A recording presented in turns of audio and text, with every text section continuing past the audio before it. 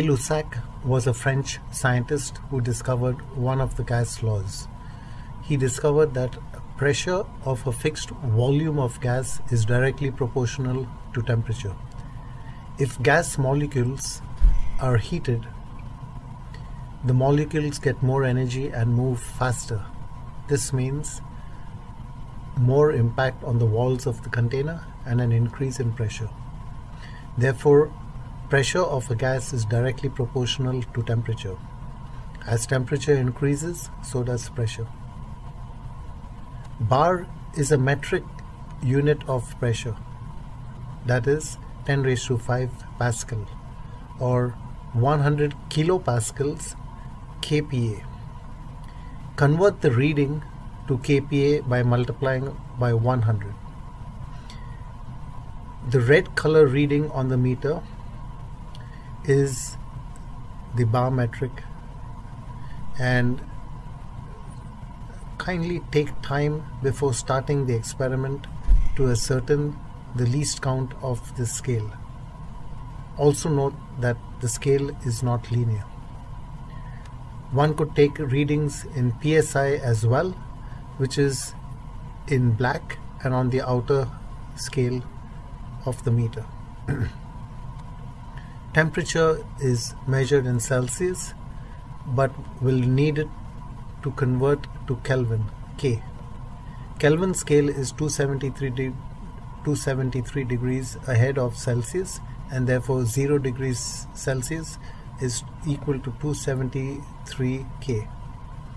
Converting is done by adding 273.15, or for ease just 273 to temperature readings. Jolly bulb is an apparatus which has a fixed volume of air in the bulb. Attached on the top is a pressure gauge. Set up the apparatus as seen in the video. Place the bulb in a beaker using a 3-pronged clamp to hold in place. Fill the beaker with cold water. Wait for about 5 minutes for equilibrium. Ensure that the water covers the bulb completely. Place the thermometer. Measure and record readings of temperature versus pressure. Plot a graph of temperature K, Kelvin, on x-axis and pressure in kPa, kilopascals. Straight line verifies Gay-Lussac's law. Pause the video to note down the readings in the table.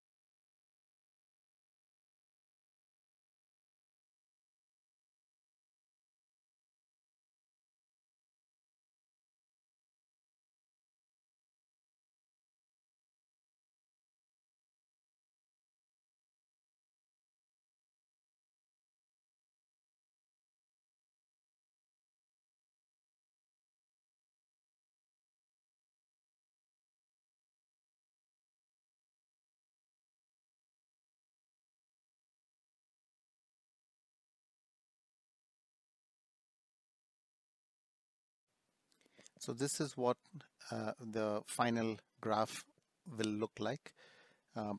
You're plotting pressure on the y-axis and temperature in Kelvin on the x-axis. The R square has also been added onto this graph. Thank you for watching this video.